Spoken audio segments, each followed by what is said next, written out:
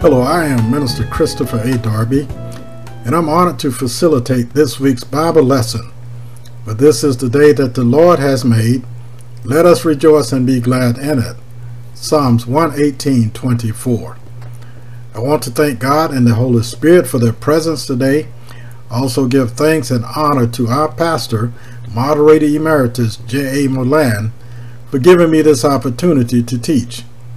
And thanks to the other ministers, officers, and the members for your prayers and support during these studies. Let us pray.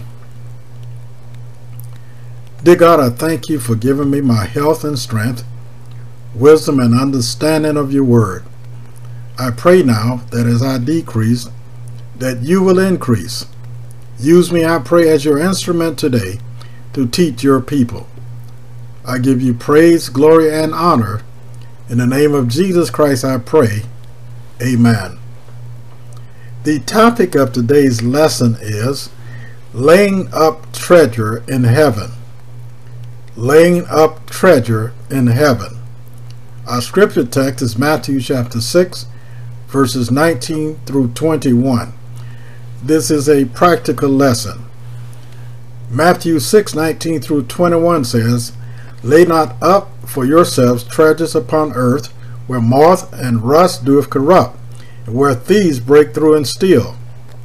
But lay up for yourselves treasures in heaven, where neither moth nor rust doeth corrupt, and where thieves do not break through nor steal. For where your treasure is, there will your heart be also."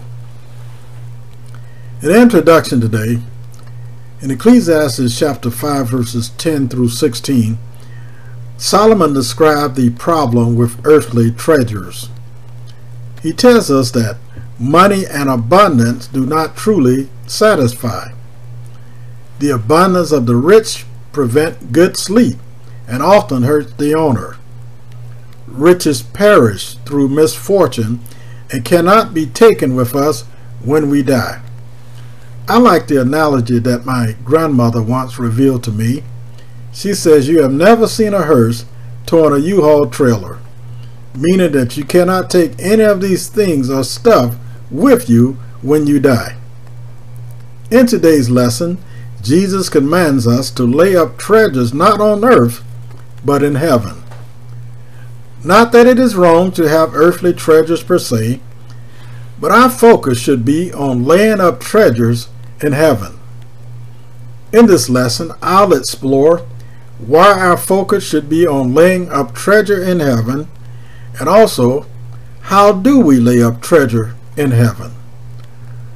Some reasons to lay up treasure in heaven. First of all, treasure on earth is insecure. Material things are perishable. Material things are subject to theft. There's also the possibility of loss due to inflation, stock devaluation, bankruptcies, faulty investments, and etc. On the other hand, treasure in heaven is secure. Neither moth nor rust destroys because our treasures in heaven are imperishable. Thieves cannot break in and steal because our treasures are securely guarded. The text reminds us that our treasure is where our heart will be. Where is our heart? That is where our affections, our hopes, and our dreams will be. In contrast, if our treasure is on earth, our hearts will experience much disappointment. As things for which you have affection decay are one day destroyed by fire, and as things in which you find your primary joy are suddenly gone through things like theft.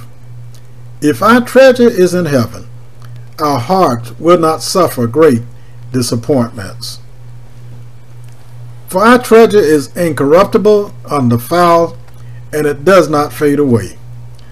Nothing can take our treasure away from us, for it is reserved in heaven for you. It is also kept by the power of God through faith. Whatever happens on earth will not devastate us. When these words are taken to heart and applied, the storms of life would not overwhelm us, because we built our foundation upon the words of Jesus. In Matthew chapter 7 verses 24 through 27 it says, "Therefore, whosoever heareth these sayings of mine and doeth them, I will liken him unto a wise man which built his house upon a rock. And the rain descended, and the floods came, and the winds blew and beat upon that house, and it fell not, for it was founded upon a rock. And everyone that heareth these sayings of mine and doeth them not shall be likened to a foolish man which built his house upon the sand. And the rain descended, and the floods came, and the winds blew and beat upon that house, and it fell, and great was the fall of it." We must keep our eyes good. Understanding the metaphor used by Jesus, the body likely represents the soul or inner man. The eye likely represents the gaze of the soul or the heart of man. The word good in Greek means simple, single, and uncomplicated. The word bad in Greek means wicked or evil. In the scriptures, the expression evil eye is used to mean envious and covetous. Explaining the metaphor used by Jesus, if the heart or gaze of the soul be good, single in its love for the things of God, then one is filled with light, goodness, righteousness, and truth. But if the heart or gaze of the soul be evil, full of envy and covetousness, then one's soul is filled with darkness, selfishness, wickedness, and falsehood. Thus, the need for Jesus' warning to guard what goes in your eye. Example, what you allow your eyes to dwell upon. Remember, there is such a thing as the lust of the eyes. To be rich toward God, free from covetousness, note Jesus' warning in Luke chapter 12 verse 15. "And he said unto them, Take heed and beware of covetousness, for a man's life consists not in the abundance of the things which he possesses." And note also his conclusion in Luke chapter 12 verse 21. It said, "So he that layeth up treasure for himself and is not rich toward God." Paul likewise warns of the danger of materialism or covetousness. Those who desire to be rich fall. How do they fall? Into snares and temptations. They fall into many foolish and harmful lusts. They drown in destruction and perdition. The love of money is a root of all kinds of evil, from which some have strayed from the faith in their greediness, from which some have pierced themselves with many sorrows. We ought to make God our master, because no one can serve two masters. A master by definition demands total loyalty, and we are unable to please two masters at the same time. Such is certainly true with God. Mammon is evidently no different. We have to choose between God and mammon. And when wealth is coveted and becomes the priority in our lives, it becomes a god. So the choice becomes one as to whether we shall worship the one true God or be idolaters following after a false god. Choose to serve God. As Jesus would later say, seek first the kingdom of God. Do this, and God becomes our master. Since we can't serve two masters, this effectively eliminates mammon from being our God. For such reasons, Jesus tells us why to lay up in treasure in heaven, and Jesus also tells us how to lay up treasure in heaven. He tells us by giving to the poor. Jesus connected giving to the poor with laying up treasure on two occasions. To his disciples in Luke chapter 12, verses 32 and 33, and to a rich ruler, Luke chapter 18, verses 18 through 27. And Paul also connected sharing one's wealth with laying up treasure in heaven in 1 Timothy 6, 17 through 19. To be rich in good works, ready to give, willing to share, and storing up a good foundation for the time to come, and to lay hold on eternal life. Now I want you to understand that eternal life cannot be purchased, for salvation is by grace through faith and not of works. And we are redeemed by the precious blood of Christ.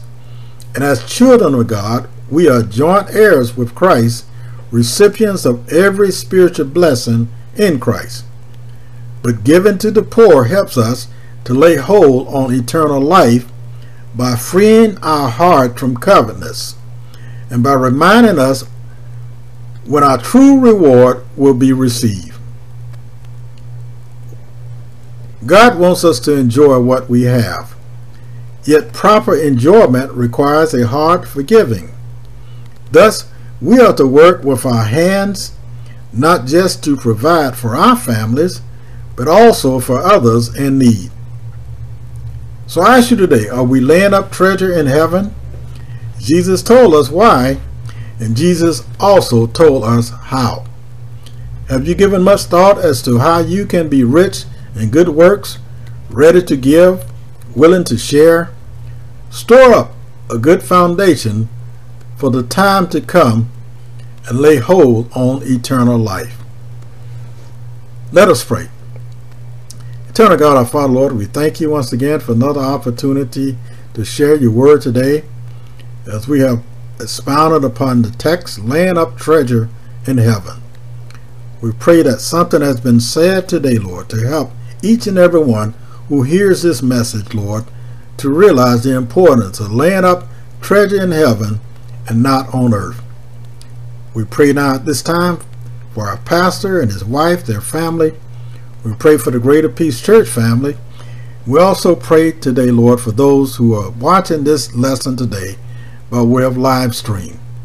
We pray that if there is anyone who has not accepted you as their personal Savior, that they will accept you today by confessing with their mouth the Lord Jesus Christ and believing in their heart that you have raised them from the dead, and they may at this very instant today be saved. God, we thank you, we praise you, we magnify you, we glorify you, and we give you the praise, the glory, and the honor. In Jesus Christ's name we pray. Amen. Well, until next time, God bless you and keep you is our prayer.